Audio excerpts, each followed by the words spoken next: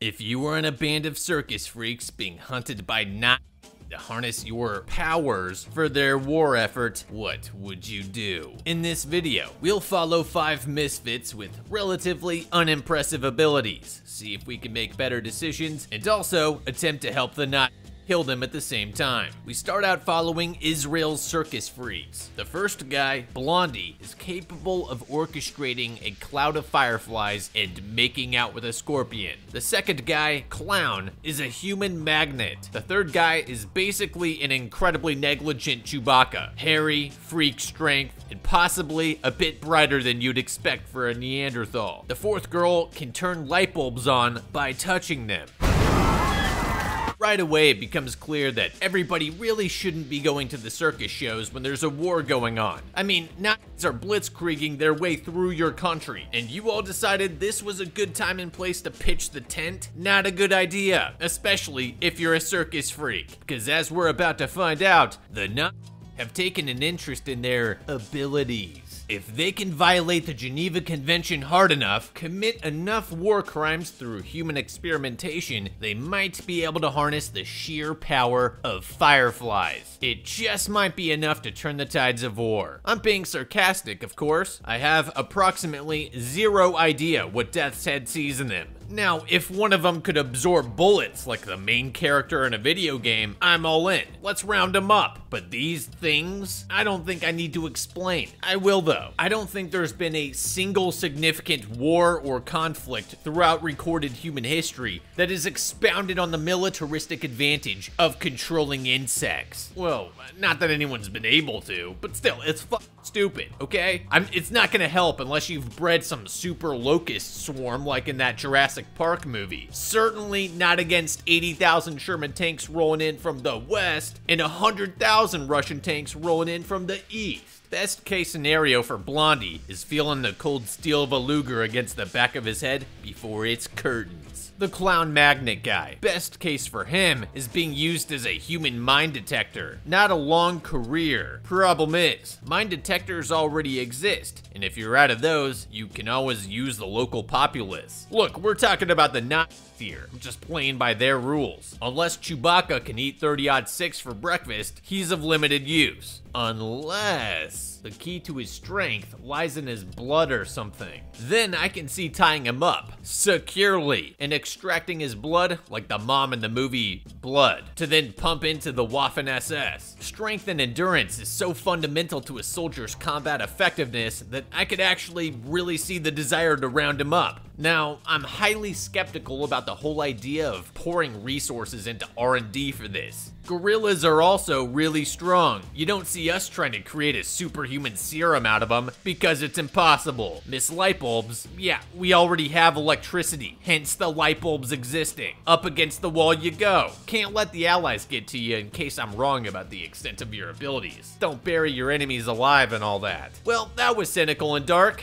Oh, I guess judging by the flags, these were Allied bombs raining down. Well, you can forgive me if I got Italy's allegiance mixed up. No hate, I'm a habitual team switcher on Let Loose. I too enjoy being on the winning side. Luckily for the Allies and for the clowns, Herr Franz is the only man in the Reich that thinks they have value, and he's a dopehead who's made some eerily accurate predictions of future inventions during his trips. Okay, why do we need to find Bug Boy and Magnet Man? Bro, you've come up with the iPhone, video gaming, moon landing rovers, and some other pretty useless like fidget spinners and Rubik's Cubes. You've also been able to use these vision trips to find out about the circus animals. Now, if you can dream up the schematics for an AR-15, or incept the idea of the Doppler effect in order to implement GPS technology, that'd be a hell of a win for the German army. Germany would still have to create everything, and it's probably too late now. That doesn't mean far earlier in the war, he couldn't have at least tried to focus his efforts on sourcing militaristic advantages instead of children's toys and man-bear pigs. If he did, combined with Hitler's interest in wonder weapons, he'd stand a good chance of getting his pet projects made, carving out a nice corner out for him and his Die Gatten. Or whatever. Herr Franz preps for his show. In a twist, he's a very good pianist for a drug addict. Maybe it has to do with those extra fingers. On the other side of the fence, things are a bit rocky. Israel wants to break the gang up and flee to America. Chewbacca throws a fit. He thinks the circus is the only job he can hold, that Americans wouldn't even let him wash dishes. Bro, you could do a full body wax and become a personal trainer. Just a suggestion. Blondie, on the other hand, wants to use the fake passport money to bang Roman Hoover. Lightbulb and Magnet are indifferent. Nothing can be decided, so they all turn in for the night. Matilda, that's Lightbulb lady, has a nightmare, causing Israel to attempt to shake her awake. See, the thing with Matilda is she's a human taser.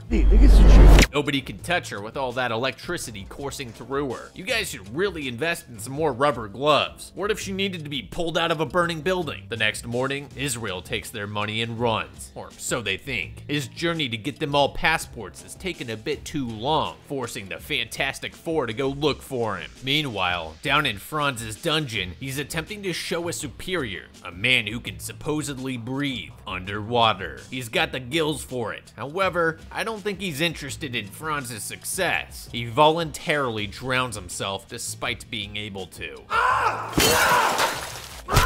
That's hardcore. It also worked. The officer orders him to cease his 3-year-long pursuit of human Wunderwaffe and return to Berlin to play the piano for Hitler. Dude has nothing to show after 3 years. Wow, no wonder Germany's losing the war. Talk about poor management. As a Hail Mary, he shouts traitorous yet accurate predictions of what's to come for Germany. Cities razed to the ground, Hitler shooting himself, and the Nuremberg trials where this officer will be tried for crimes against peace. Shockingly, they aren't received too well. Despite this, he's given 1 week to find the super freaks. The circus band shows up at the town square looking for Israel and immediately realizes this isn't a great place to be right now. People are being loaded into trucks and taken to, well, you know. One poor fella tries to make a hasty break for it.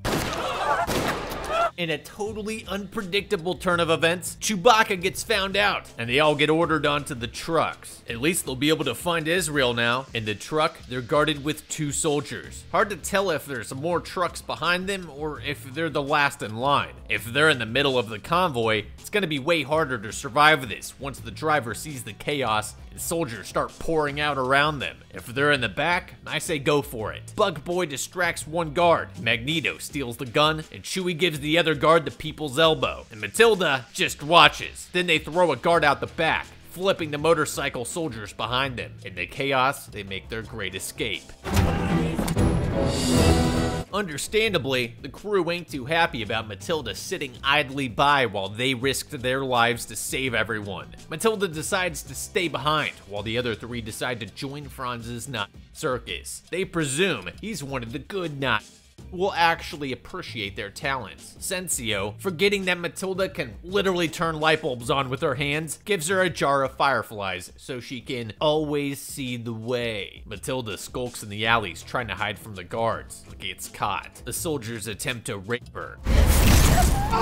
Lucky for her, the other soldier can't figure out how to take the safety off. One of these simplest operations he should be able to do blindfolded and drunk, and fumbles it to the ground, running for his life. The only reason she's alive right here is because that noob didn't mag dump into her the second she fried his buddy's hand. Matilda flees into the nearby woods, has a panic attack, and faints. The next morning, she's recovered by a band of Italian resistance fighters called the Crippled Devils. Lucky again that she wasn't found by the Nazis.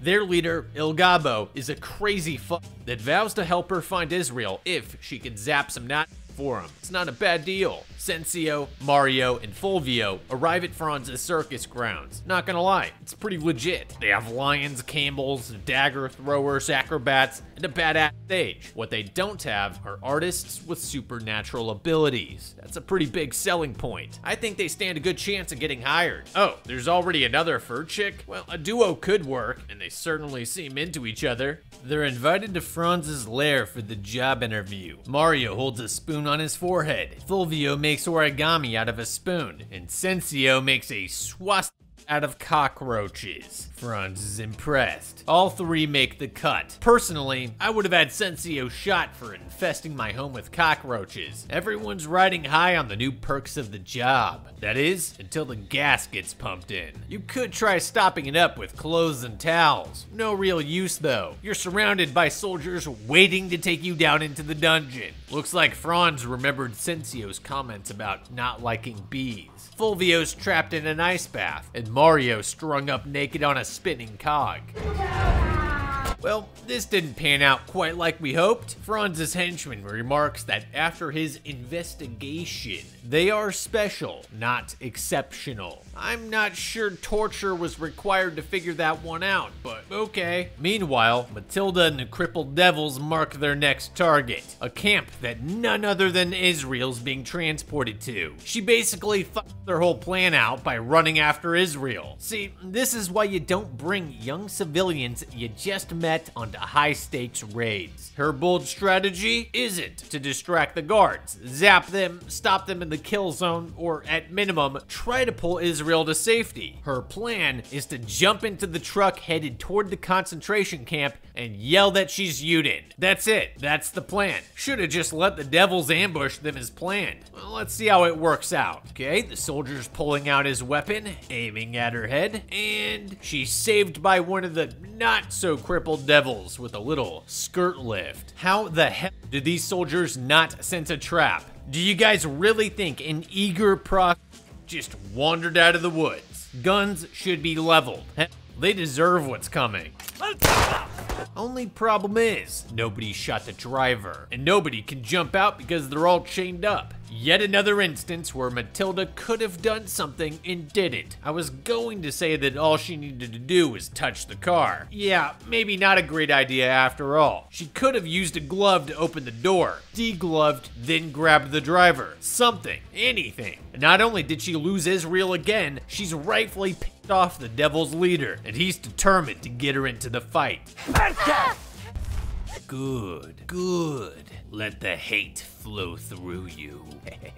I don't know how Matilda got to Franz's circus the next morning, but here she is, looking for her friends. It's not a warm welcome. She ditches the officer in a mirror maze, randomly stumbles upon the death tunnel carting out the dead, special not exceptional freaks, then randomly stumbles into Franz's lair. Wow, how conveniently lucky she didn't find herself in a dead end staring down a barrel. That's how this would have gone down 8 out of 10 times. Not that it's going much better for her. Franz spurts her in the face with some nap time spray, then shoves a light bulb in her mouth. The next thing the other three see is Matilda's body being carted down the hall before Franz closes the secondary blast doors. Probably a good precaution with how strong Fulvio is. After all, can't have any mishaps during the big show tonight for the field marshal and his 2 ladies. Franz isn't playing the piano tonight. No, he's setting the stage for what he thinks is the future of Germany. The 4 freaks. I'm sorry, did I miss something here? How did they all go from picked off on death's door to cleaned up, ready to perform? Again, why was torturing them beforehand necessary? They'd be far more eager to perform had you not beaten and jailed them prior to the show. Unless Franz has something else in mind. Yep, he's putting a hungry tiger in her cage. It's the only way to unleash the full extent of her abilities. I gotta agree. With this show being only a day after finding Matilda, coupled with her insolence, this is the most reliable method for convincing the field marshal. Apparently not. Clearly this tiger was not starved and prodded enough. Matilda's real superpower is being lucky. Now, I did say tigers were the most reliable method, and what I meant was reliable for showbiz. The most reliable method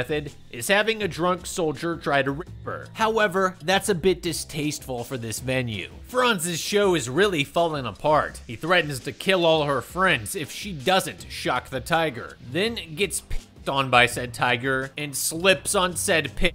He exits the stage fuming and orders the Fantastic Four to be burned alive. Magneto struggles to turn the locking mechanism from the outside, to no avail. Fulvio's not strong enough to ape his way out. Sensio, well, nobody expected him to do anything for obvious reasons. It's down to Matilda. She's finally picked enough to turn herself into a door-breaching explosive. The freaks slip out unnoticed, somehow. I guess it makes sense nobody else would be sleeping there? I don't know. Then they walk past the man who tried to execute them multiple times and will assuredly come after them again. It would take 3 seconds for Fulvio to curb stomp this fool to ensure he didn't come after them, or trigger an alarm. No matter, with the circus cannon all prepped and ready to fire at a moment's notice, Sensio and Matilda muzzle load themselves and get blasted to safety. Holy sh**, that cannon is powerful. No way that didn't kill them instantly. And no way they didn't break every bone in their bodies landing with that much speed. Following them to their assured death is Mario. Head Goon and his henchmen finally awake from their deep slumber to kill Fulvio. Instead of simply shooting him on sight, they attempt to physically restrain the human gorilla, not even keeping one guard back with his gun trained on Fulvio while the other tried to restrain him. Absolute clowns. Oh, wait, that makes sense. With only the unarmed head honcho left, it's easy cleanup. The luck keeps pouring in. Fulvio's main chick just stumbles out of the gate with 2 horses. Not sure how this would ever be planned out ahead of time. They were literally taken from the stage to be cremated, where they escaped and fled outside together. Whatever. Oh my God, they caught up with a train that just so happens to have Israel on board. How they knew that? I don't know. Maybe a fly told Sensio. That train also left the station like 8 hours ago. It would be in another country by now. Their plan, jump on the train, kill all the Nazis, save Israel, and let the rest of the Jewish people burn while riding off into the sunset. Seems the Nazis aren't all that impressed with their performances. Just when it looks like the show's over, Sensio makes his entrance. Really trying to sell me on Bugman as a vital tactical implement here. Not buying it. You know what would be more effective? If Fulvio, Mario, and Matilda hit the deck as Sensio sprayed everyone down with an MP40. The problem with bees is that they don't kill people. Well, unless you sting them like a metric load of times, which may be possible here. But still, Sensio's like a Smite Psyker in Darktide, laying down the crowd control. Mario's doubling as an Assail Psyker, throwing daggers with his incomparable mind. Fulvio's on that Ogre time, of course, bending barrels, smashing, and protecting the little ones.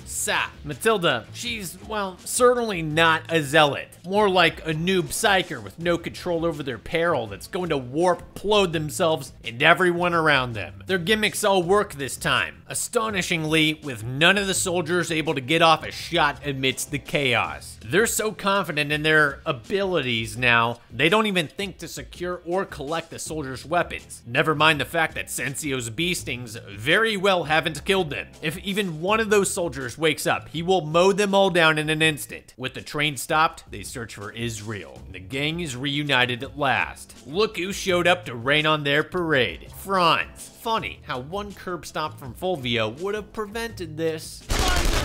Vastly outnumbered and outgunned, there's no choice but to surrender. Surely their gimmicks won't work this time. Soldiers are everywhere, on every flank, guns leveled, trigger fingers itchy. This guy is getting marved, and nobody else shoots her. There is a guy aiming his gun at her from 2 feet away with a clean shot. Doesn't take it. Lucky for Matilda. Israel's got a power of his own. Well, sucks for Fulvio, Mario, and Sensio. Sorry, only room for 2 in the warp. Just when all hope is lost, the crippled devils catch the Nazis in an ambush of their own. It's an absolute cluster. Both sides taking massive hits due to nobody using cover. Pro tip, if you find yourself standing straight up in the middle of an open field getting shot at from multiple directions, you f***ed up. Another pro tip, if you're a guerrilla resistance militia with limited numbers, weaponry, training, and limbs, don't attack the German army head on. You gotta fight like the Inglorious Bastards. Israel sucks a fatal round. Mario gets hit with a ricochet. The Jews still stuck in the train car are burning alive. Fulvio's doing pretty well for himself actually. Sensio's bug friends dying by the millions to snuff the flames out with their husks. All the chaos is really triggering Matilda's fifis. The human nuke sets to explode.